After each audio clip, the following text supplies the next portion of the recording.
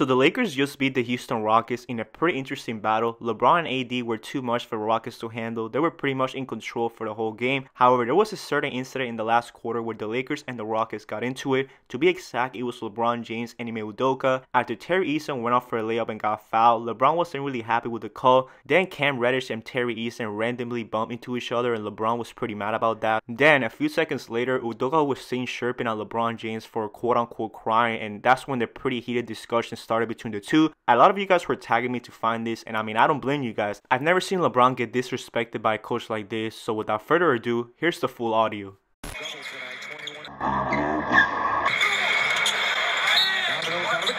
It doesn't go. Terry Eason. Trouble with tches.